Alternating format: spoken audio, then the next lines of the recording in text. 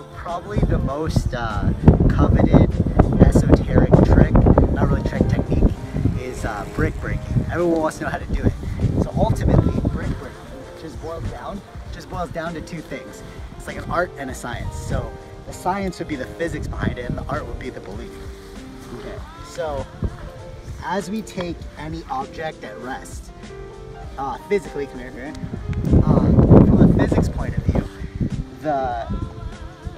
the energies that are affecting it are both sideways because of atmosphere, downwards, which is gravity, and then upwards, which is the normal force.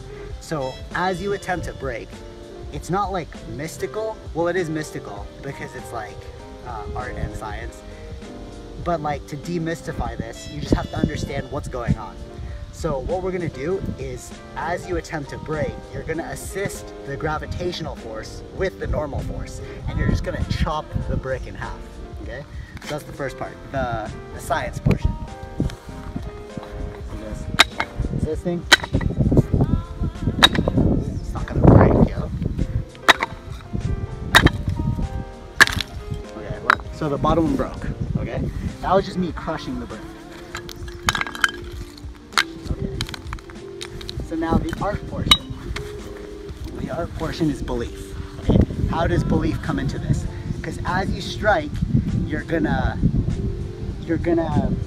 hit, but you're gonna bounce back. You're gonna recoil. So it's gonna be like this.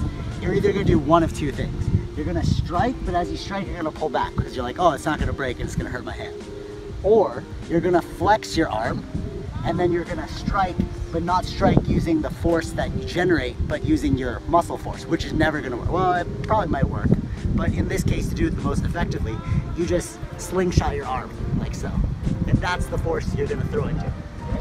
So you have to believe that it's gonna break. So adding the physics, which we just showed of like just the power, plus the belief system of going through, it should break no problem.